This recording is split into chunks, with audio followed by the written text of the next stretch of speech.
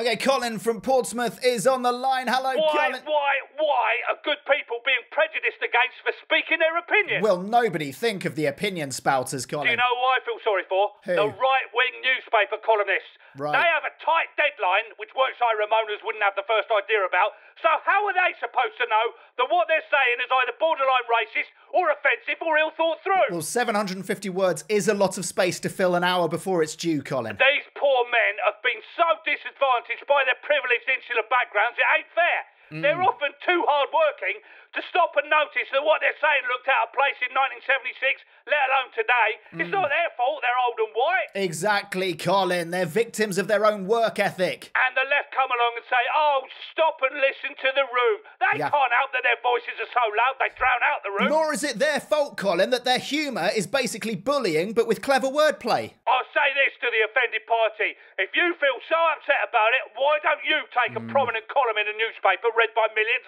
and fight back? But oh no, they won't do that, will they? They can't be bothered, can they, Colin? They can't be bothered. It's easy to virtue signal and mope all day, but you try writing something designed to sell newspapers and it not be offensive. It's impossible. Anyway, thanks for having me on. Love to the family. Love to the family, Colin. Love to the family. It's Game of Thrones, you snowflakes. What's wrong with dragons and tits?